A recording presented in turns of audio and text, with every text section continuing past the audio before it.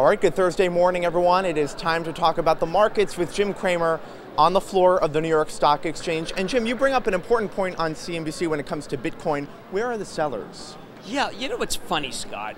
Typically when you have an asset, people either create more of that asset as it goes up, like a secondary offering, but you have to mine Bitcoin. It's a very mysterious way to get more.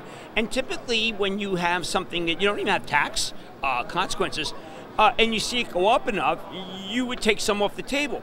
There seems to be a tremendous absence of sellers at this level, as if many people feel it's about to go to 25,000 or 50,000. So the buyers have tremendous belief.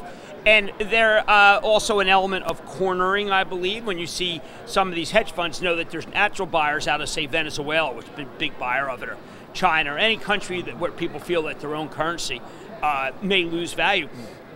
So you've got natural buyers, and then you have people who are hoarding it. It's why I say it's not investable. You're really betting on the mechanics of the market, that there's no new supply coming in, and there's hoarding.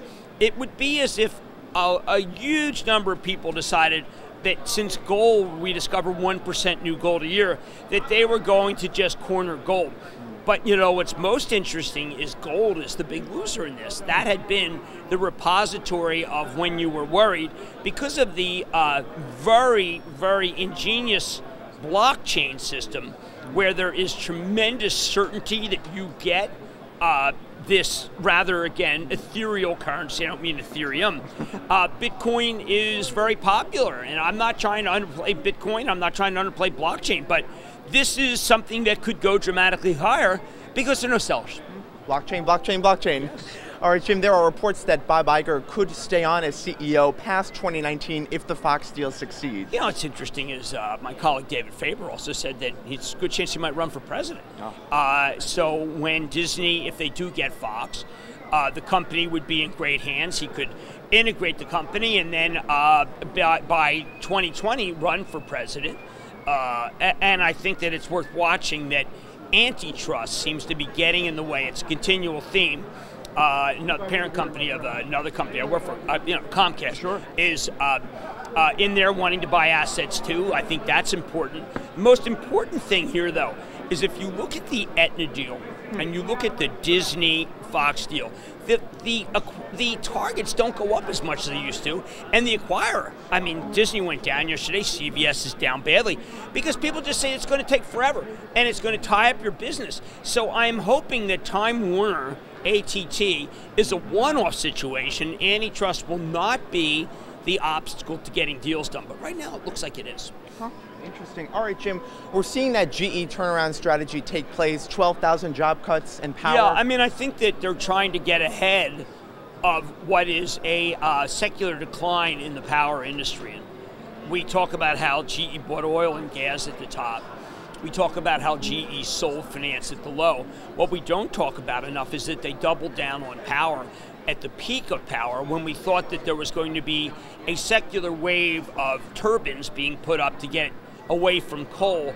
It turns out that the actual footprint of power, the amount of power that is needed, has to some degree moderated. And so the doubling down on power was a mistake. And by the way, in terms of oil and gas, we saw Chevron announce its exploration budget, and it's down again. Action Alert's own Schlumberger's ready for that. But again, what you need to see is power as fossil fuels go higher in order for GE to dispose things properly. So your biggest bet on GE is that oil goes to 65, 70.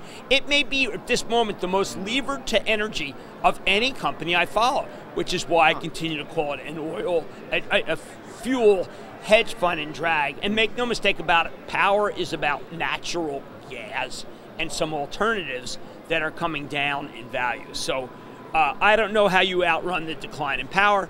I don't know how you outrun the decline in oil and gas unless oil and gas goes up substantially. And you discussed all this on your incredible conference call yesterday. People can rewatch that on actionalertsplus.com. Thank you very much. And Jim, we'll end with your incredible interview tonight on Mad Money with the Boeing CEO. Yeah, I mean, Mr. Molenberg has had a low profile, and I talk about the notion of the stock going to 400. Why? Because the pastiche of business is 2/3 commercial, 1/3 defense. Defense is on fire. Commercial is extraordinary, an amazing background, and amazing backlog. And the most incredible thing about Boeing, they're making many more planes per week and month, and they're making them more efficient. So the profit margin is going up. Mr. Mohlberg said the most important thing for Boeing would be tax reform, where they would take the profit and they would not just dividend it. They boosted the dividend last 4 years 20% a year. They've done an amazing buyback because they have a lot of cash flow. But what they would do is hire and build.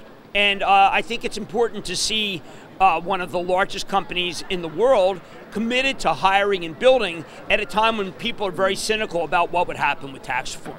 So watch Boeing. The stock goes higher.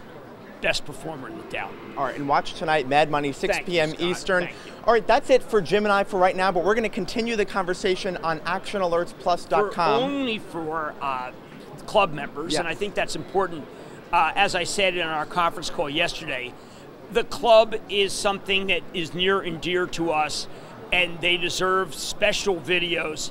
They start today. Right now, we hope you join us there. Thanks, everybody.